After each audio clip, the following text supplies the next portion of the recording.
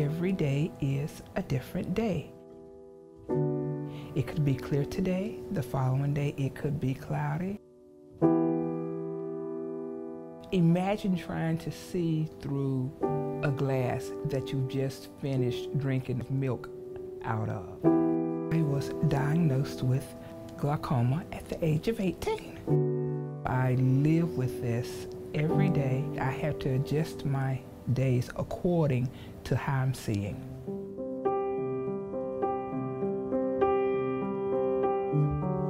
It's called the sneak thief of sight because you can have glaucoma and have progressive vision loss in both eyes for years, and if you're not seeing an eye doctor routinely, it can be completely undiagnosed. This is smaller print. Right. This may be something that you have to put under the machine.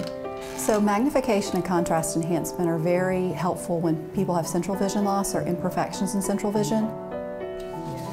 That's tiny. I know that the print is there, but I cannot read it. To me, it looks like ants, really. It all blends in together.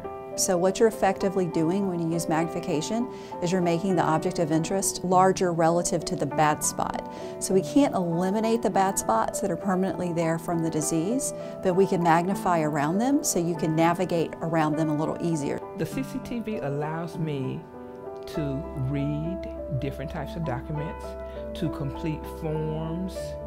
There are numerous aids and adaptations that are available. The ultimate outcome for vision rehabilitation is to maximize people's quality of life and functional ability so that they can continue to contribute to mainstream society in a way that's meaningful to them.